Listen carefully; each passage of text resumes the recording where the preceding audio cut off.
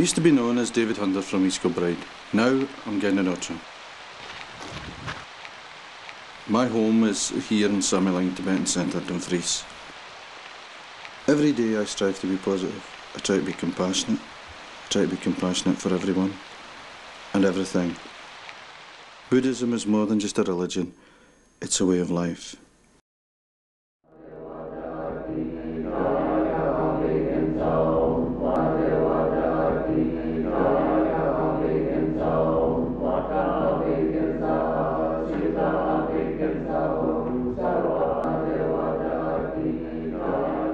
In the 1980s, my dreams were filled with Buddhist symbolism, and when I heard the Dalai Lama speak in Glasgow, it drew me to come here.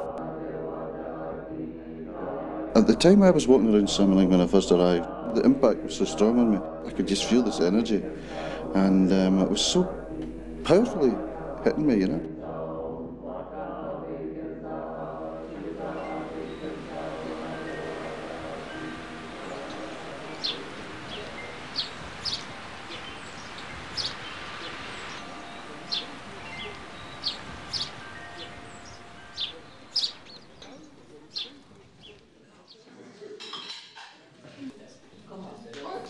By becoming a monk, I had to renounce a lot of Western ways and renouncing the world in essence. Things like bevying, relationships, and of course sex. But there are loads of advantages of being a Buddhist. For me personally, I've gained a sense of freedom, and also I don't have to worry so much as I used to do becoming a monk. I don't worry about mortgage, I don't worry about car payments, I don't worry about the state of my wages. I don't have to worry about the things that normal people have to do.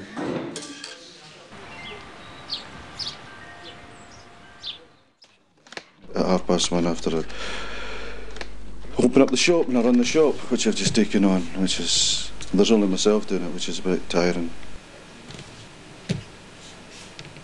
The main ethos behind working here at Samye Ling, it's not just simply working for the sake of work.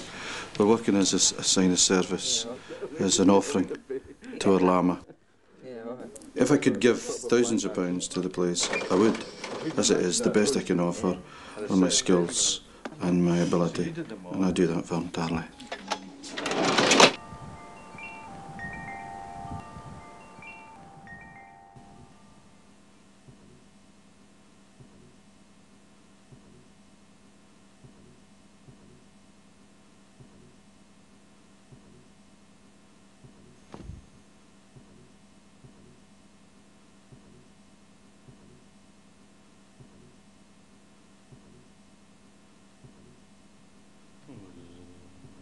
For me, meditation is very personal. It helps me relax, it helps me to get to know my mind, and helps me work through the mind poisons that are causing me so much suffering.